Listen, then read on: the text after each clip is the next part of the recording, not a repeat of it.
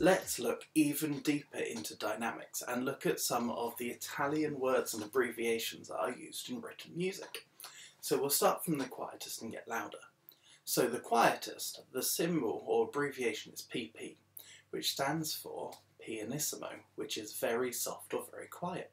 Getting louder from that is just P by itself, which is piano, which is soft or quiet. Moving up to MP, which is mezzo piano, which is medium soft.